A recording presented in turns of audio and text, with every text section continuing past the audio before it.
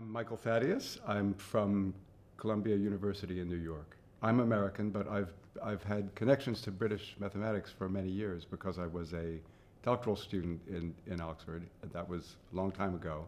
The subject that I worked on, at least initially, which was gauge theory and low-dimensional manifolds, that was one where there were lots of brilliant British mathematicians working in the end of the 20th century. There was a lot of activity at the Newton Institute around those topics in those old days of the 90s.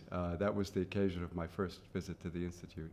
But I've kept up my contacts with those British mathematicians, at least to some degree, over the years.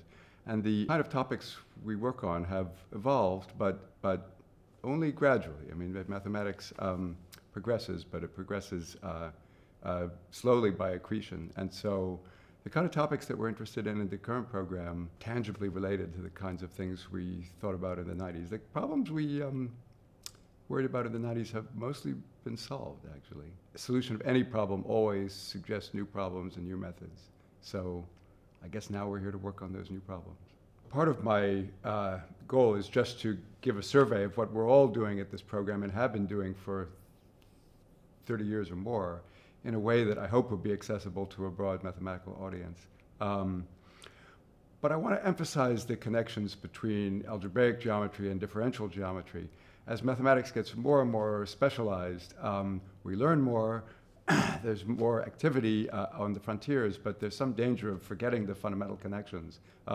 Almost everyone at this program is an algebraic geometer, but there's a beautiful story in differential geometry as well that I want to emphasize the connections between the two. I want to emphasize also the relationship between quotients by abelian groups and non-abelian groups. Most of the time, the quotients that interest us in geometry, in algebraic geometry, are quotients by non-abelian groups. But there's a so-called abelianization procedure where we can turn that problem into an equivalent problem involving an abelian group. So I want to talk about that. And of course,